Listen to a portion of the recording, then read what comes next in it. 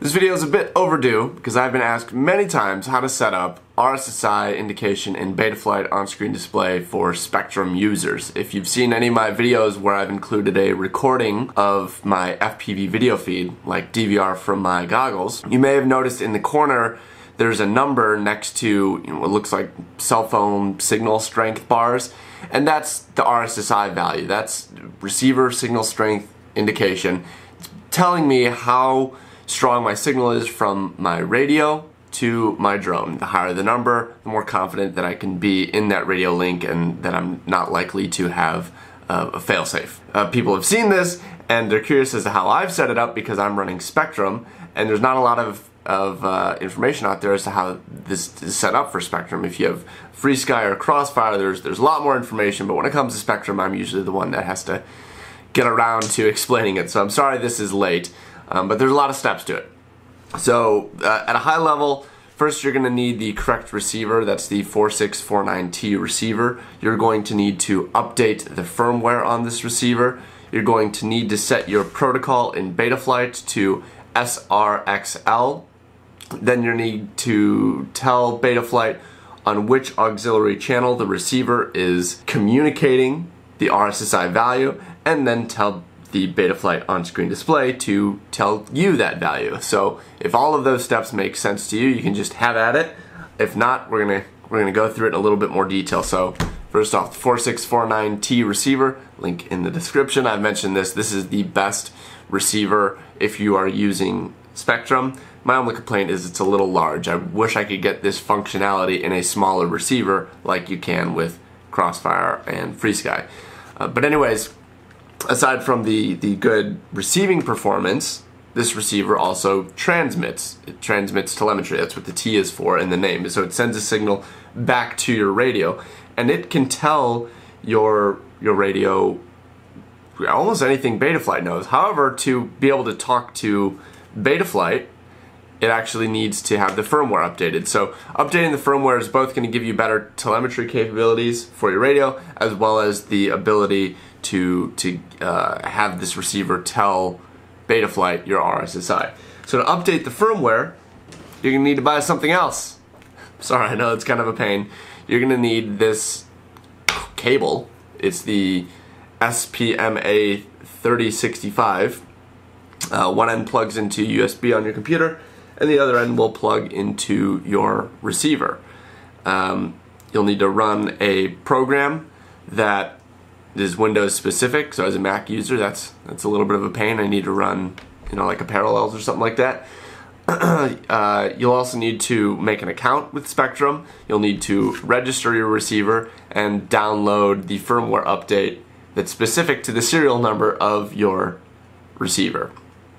So if you need more detailed information about the receiver update process, I will leave a link to another video, but it's fairly straightforward. With your receiver updated, it now has the capability to do these things. Now you need to connect it to your flight controller properly, and it's a little bit different from what you might be used to.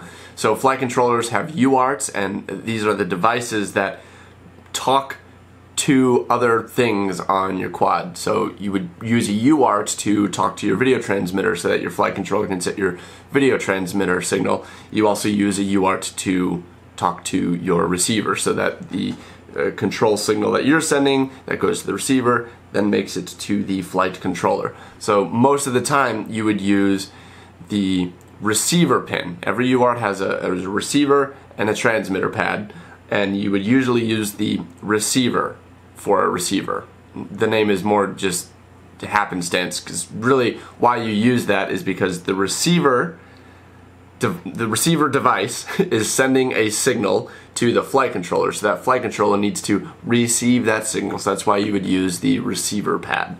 However, in this case, we're going to be talking back and forth.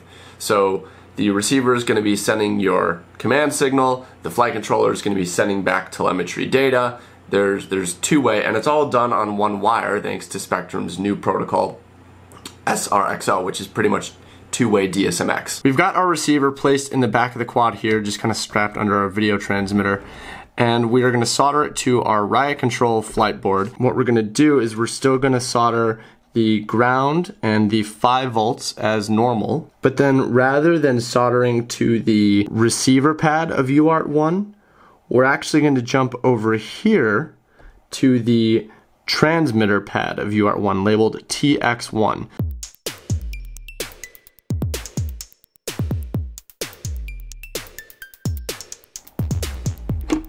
So in Betaflight here, we're just going to walk down everything that you need to have set up to get all this functionality. So first in the ports tab, this is where you tell Betaflight what you have hooked up to the flight controller.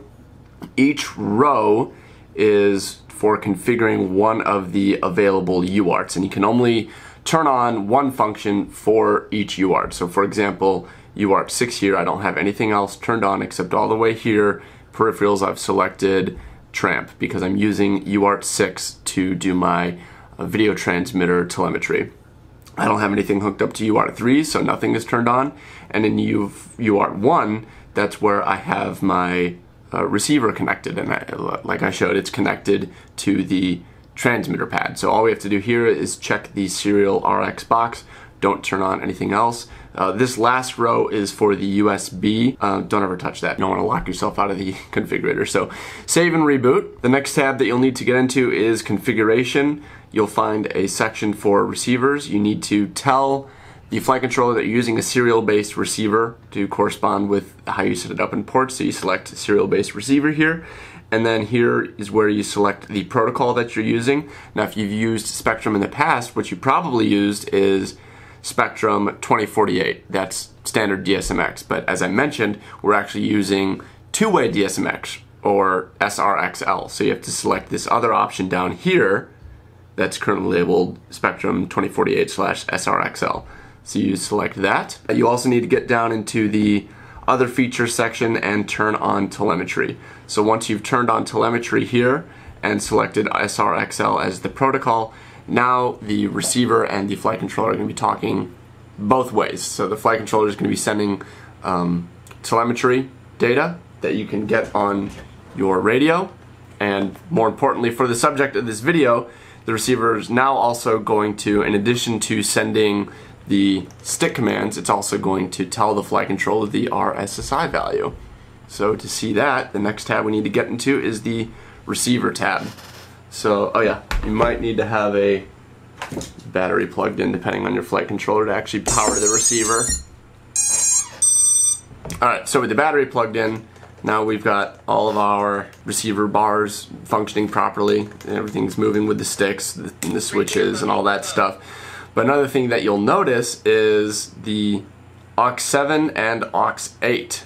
Look, there's a high and a low signal in 8 and 7 respectively.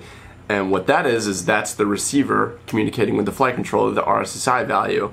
And aux 7 is basically inverted. A low value is for high RSSI and 8 is not inverted, right? It's high for high.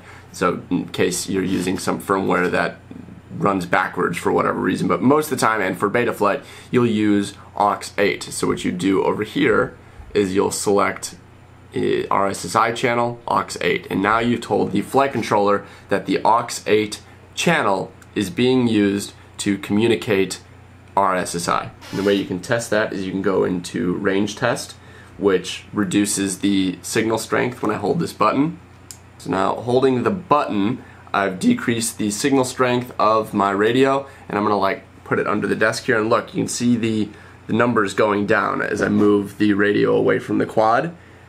And when I move it back toward the quad, the number goes back up. When I'm not in range test mode, simply moving it down there is not enough to trigger it. But when you maybe fly far away, you're gonna see it. Essentially, that number just goes down with RSSI.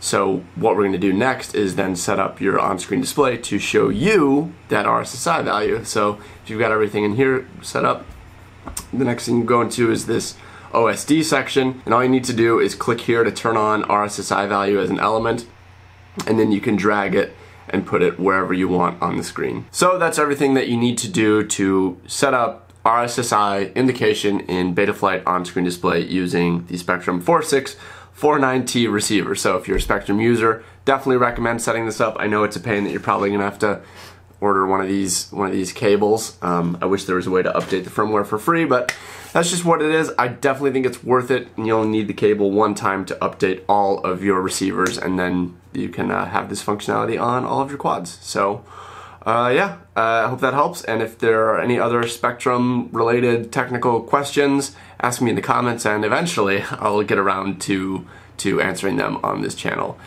Thanks for tuning in, and I will see you next time.